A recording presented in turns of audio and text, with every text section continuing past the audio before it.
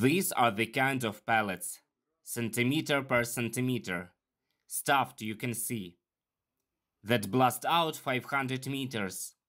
These kinds of pellets are made to kill large masses of people. They are flying over residential areas. People are killed there. Since the beginning of the war, 222 people have already been killed in Kyiv. 6 of them are children. Kyiv, the capital, will never surrender to the enemy. We will fight. All the partners we have.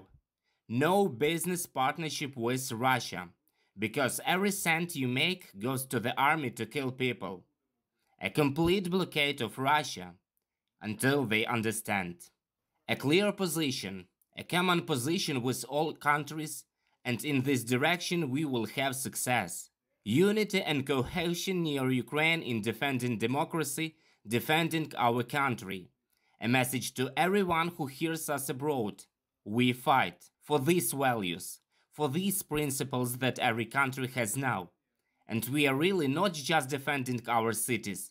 We are also defending you. And our future is not to be slaves, but to live in a European state.